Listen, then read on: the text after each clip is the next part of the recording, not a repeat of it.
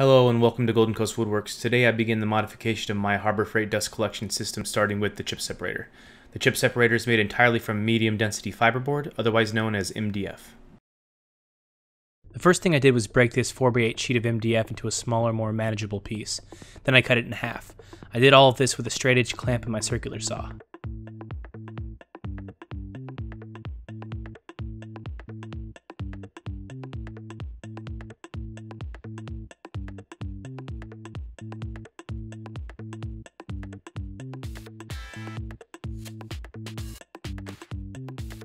I used my table saw to then size the panels. They measure 24 inches square. It's important to use the factory edges of the MDF, placing them against the fence when cutting them to size.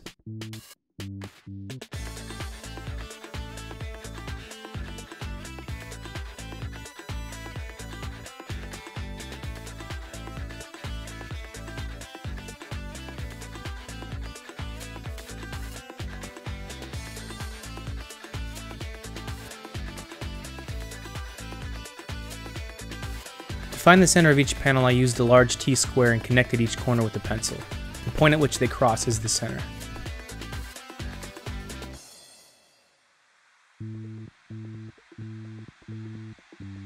After marking the center point with an ice pick, I drill a 3/8 inch deep hole with my drill. This will be the pivot point I will use to position my circle jig.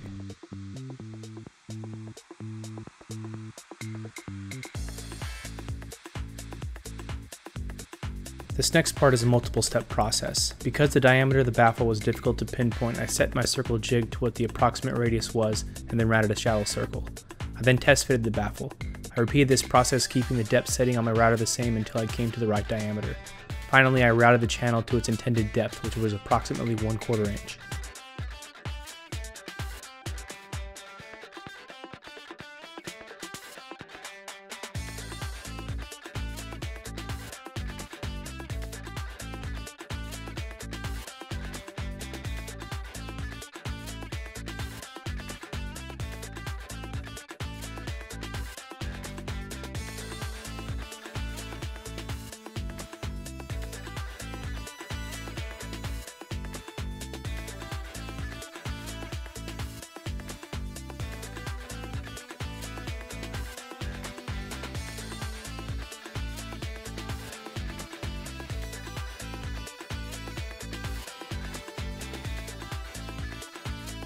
Without adjusting my circle jig or my router, I followed the same steps and routed the same diameter circle in the second panel I cut earlier. These two pieces make up the top and bottom of the baffle portion of the chip separator.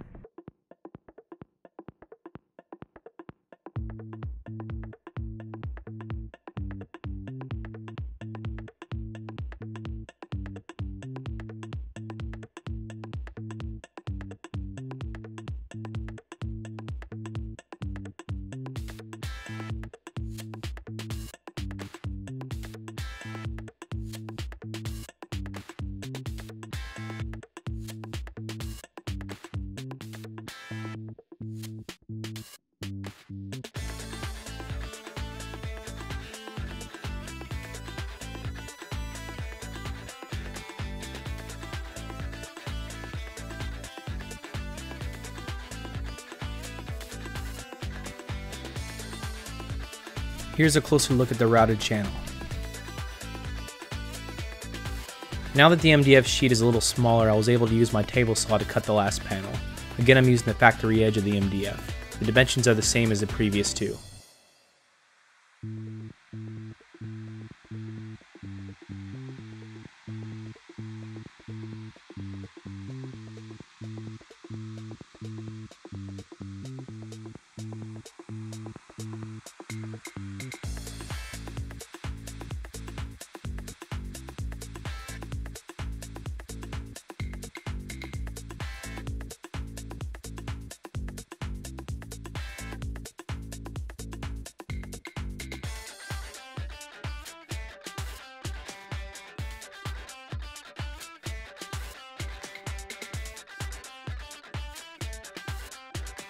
I trimmed this second one to size just to have a backup in case I messed something up.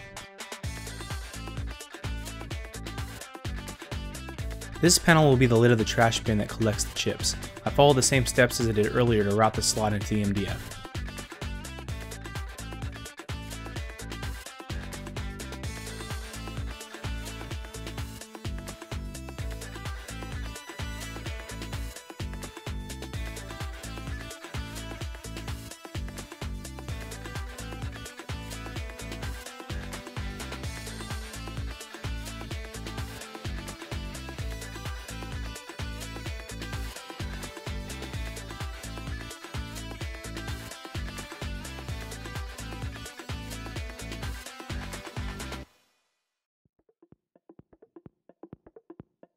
It's time to begin routing the channel that the chips will fall through into the collection bin below.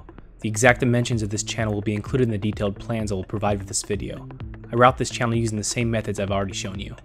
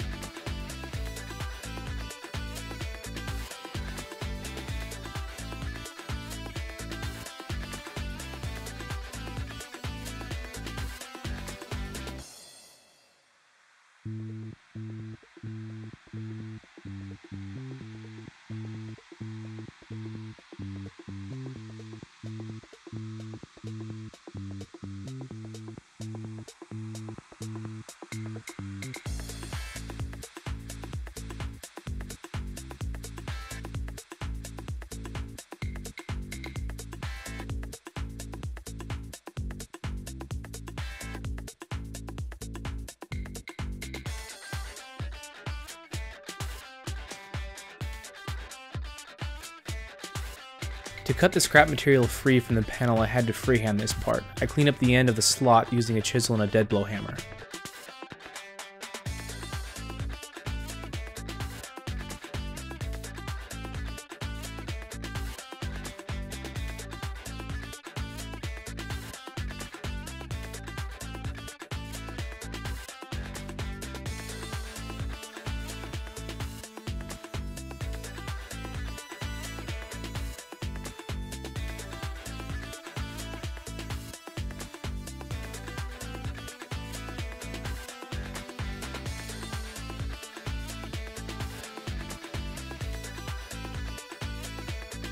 I apologize for this image being a little blurry, but I wanted to show you a close-up of the slot I just cut.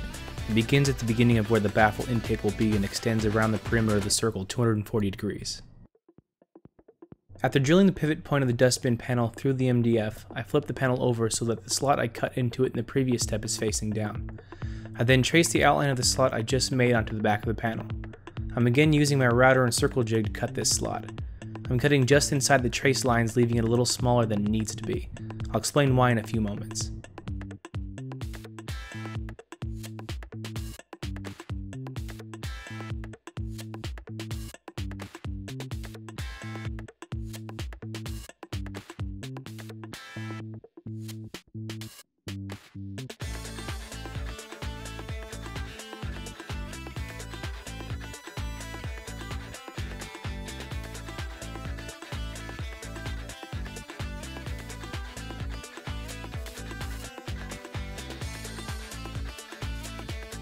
After drilling pilot holes with countersinks, I attached these two panels together temporarily with 1 1/4 inch drywall screws. This is necessary for the next step.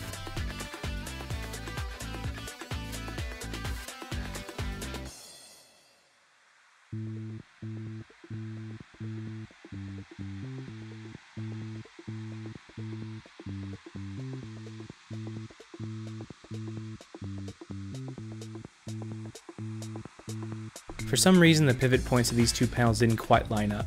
I'm not sure what error I made, but if this happens to you, you can fix it this way. With the dustbin panel facing up, I'm using a flush trim bit to bring these slots into alignment.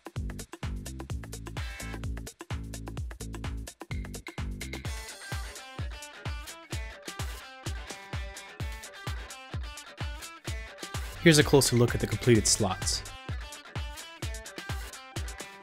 With that business out of the way, there's one more cut to make. A 4-inch hole is needed in the panel that rests on top of the baffle. This hole will be connected to the dust collector motor with a piece of hosing and a fitting. If this isn't clear just yet, then I promise it will be when the time comes to assemble this project.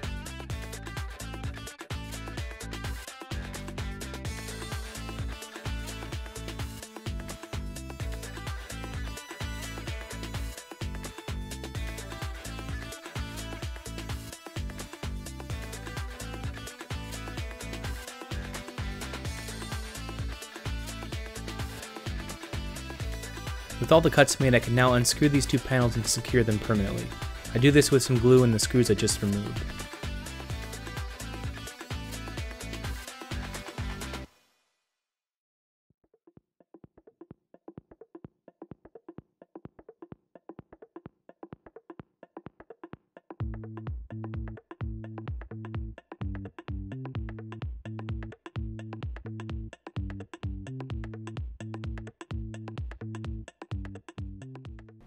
That's it for part 1 of this build, guys. As you have probably already guessed, this will be a multi-part video series.